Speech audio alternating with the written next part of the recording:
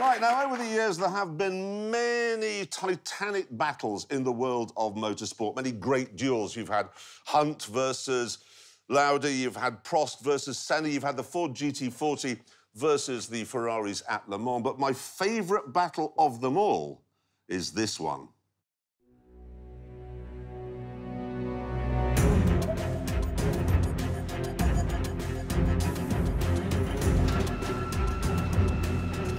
Back in 1977, Audi was developing this four-wheel drive vehicle for the German military, and they had a bit of a thought.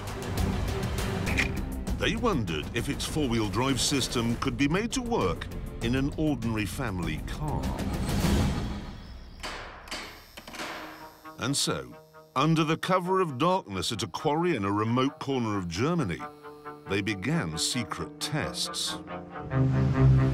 And straight away, it was obvious that with all four wheels being driven, the family car had an enormous amount of grip. This meant it could go round corners on loose surfaces like that much faster. And that, they reckoned, would make it good at rallying.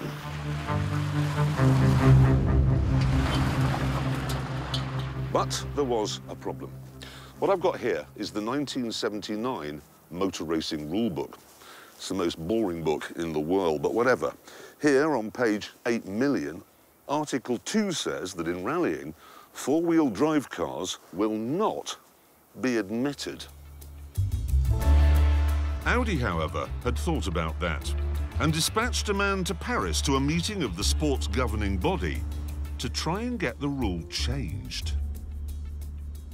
He was very clever because he waited for the meeting to be finished, everyone pulling on their hats and coats, and then he went, oh, God, sorry, one more thing. This rule about four-wheel drive being banned in rallying, is it OK if we get rid of that? And everyone said, well, obviously he wants to enter his silly little army lorry and something or other. So they all went, yes, yes, whatever, and went home. 3 years later, this is what happened. The four-wheel drive Quattro is all-conquering, and the Audi has been proved master of all conditions. Superior power and traction with a turbocharged four-wheel drive Audi is too much. Bjorn Valdegaard has wasted no time in proving the dominance of the four-wheel drive Quattro. Hannu Mikkola has scored a tremendous victory. So Quattros hold all the aces, first, second and third. Audi won the World Championship in 1982 with this very car, actually, and from that moment on, everyone knew that to win in rallying, you had to have four-wheel drive. Well, when I say everyone,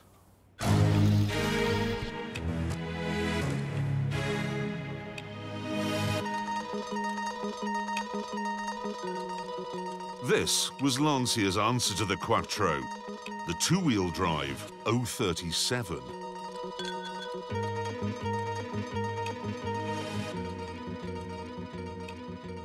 I've got a bit of a soft spot for all old Lancias, but in this, it's not soft.